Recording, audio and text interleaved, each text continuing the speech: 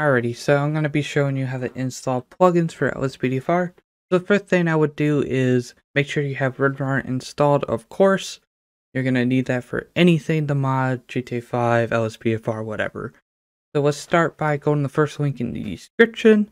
It'll bring you to the LSPDFR mod link page, and of course there's vehicle mods, everything else, but you want to be in scripts and plugins. I'm just going to show you I'll show you 3. We'll do the call out, so we'll do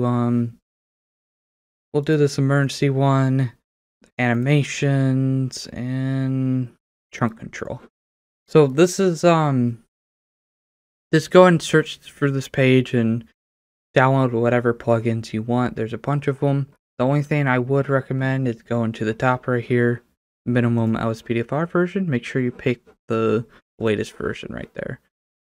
But once you're done downloading, which I'm going to go ahead and download these files real quick, make sure you read the requirements, of course. Most of the time they'll come with requirements, but if you watch my first video, how to install LSPDFR, which I would recommend, I already showed you how to install this.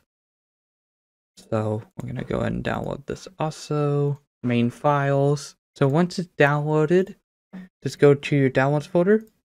You'll see them all in there, whatever you downloaded. I'm just going to show you 3 so you get a good idea how to do it. Like I said, make sure you have Winrar installed.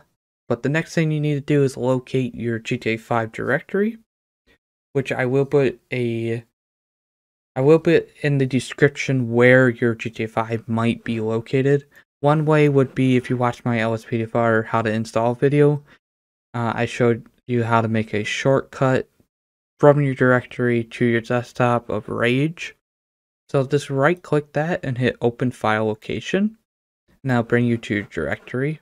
So that's one simple way you can do it, or if you can't find it, just comment, I'll try to help you.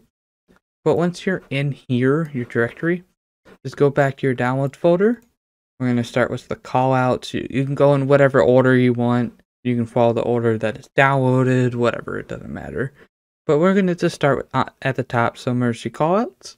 Double click it, open it, and you can see that it says plugins and LSPDFR. You want to stop right there. As soon as you see those folders, just stop, highlight them both, drag, and drop right into your directory. Make sure you don't have this highlighted, any folders highlighted, just right onto the side. And you can see once it's copied over that those folders in your directory are going to be highlighted. That means it worked. So if we go into plugins in your directory, LSPDFR, you can see that it is in there. So next one, we're going to do the animations, open it. Same thing, you got these 2. Copy those, select them and put them into your directory. If it asks you to replace, go ahead and replace. Alright, now we're going to do this last one, trunk control. This one is a little bit different. They had documentation. You can read these if you want, or read the readme. But just go to installation files and you can see the plugins folder right there. Now, if you watched my first video, you already have this Rage native UI. Don't worry about dragging that in there then, because this might be outdated. So do not, if you already have it, do not drag that in. So if you already have it, just select the plugins and drag to your directory, and that's it.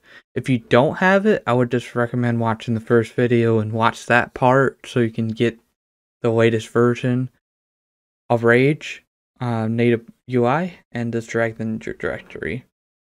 So that's the basic steps how to install plugins for LSPDFR.